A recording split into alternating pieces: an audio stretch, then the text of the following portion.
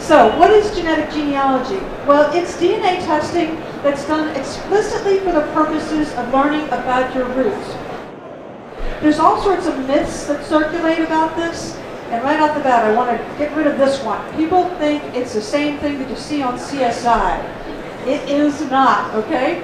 The tests that are done for genealogical purposes are more restrictive. So in a sense, they're more innocent. They're not giving away all your secrets. When you've got a name like Baff, which is quite unusual even in Scotland, and when every time you pass your name over to somebody to write it down, you have to spell it, you wonder where it comes from, you know?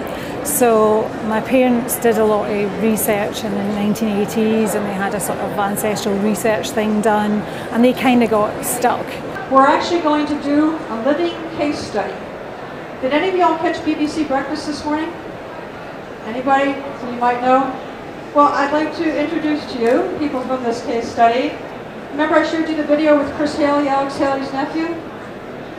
Guess who's joining us right here? Ladies and gentlemen, Mr. Chris Haley.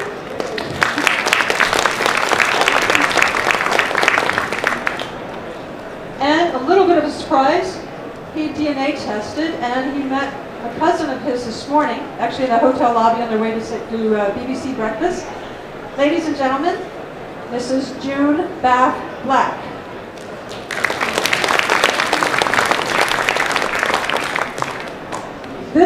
You're hearing this is hot off the presses. This is a brand new story that's just happened.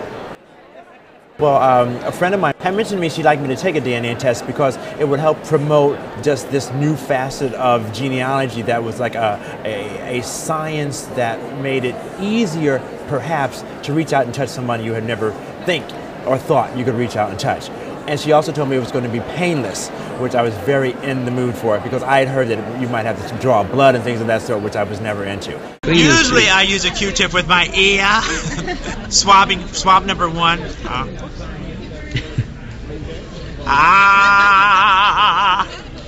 Love a parade. Swab number 2. This is on the left side of my mouth. As you notice, the right side looks like this. The left side is very different.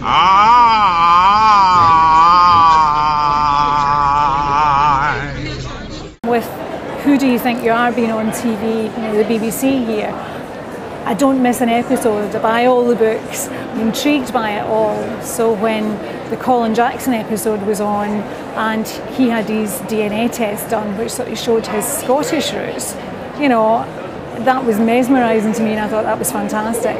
So, enter the picture DNA testing. As I mentioned to you earlier, we were at a conference about 18 months ago, and Chris was here, and he gamely agreed to take a DNA test with camera rolling and so forth. And so he took his test and he got his results. Let me just kind of point out the tree here just to give you the organization here. Here we have Chris down here. Here's Alex, his father Julius. We have Bota Simon, and then we have Alec up here. But here we have this unknown Baff according to the family tradition, right? So what we see here is if this family story is true, right? This unknown Baff would have given his Y DNA to Alec, who would have given it to Simon, who would have given it to Julius, who would have given it to Chris.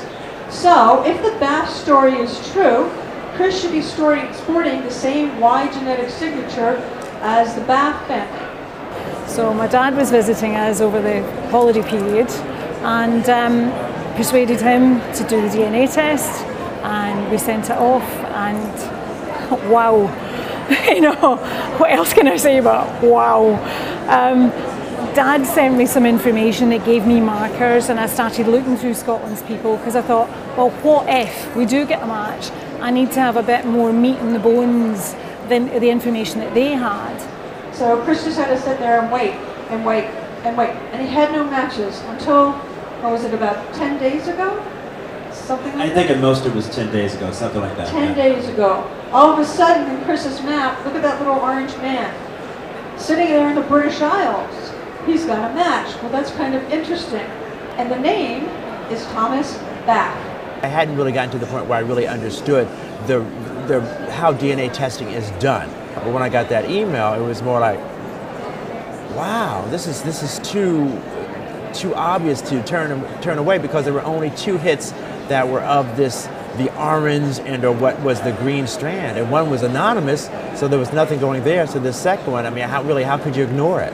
Checked my emails and talk about excited. I was just about hitting the roof, bouncing up and down. And I was like, we've got a reply, you know, and oh, I can't believe it. It seems really nice. I sort of sent him a quick email. We were heading for the train. So when I got back, there was another email. So I sort of apologised and said we'd been away with the kids for a couple of days, been to see a few shows. And then he responded talking about music, and we just seemed to start a dialogue, and the emails went backwards and forwards. And then the next thing, I think it was Sunday morning, was the bombshell, you know.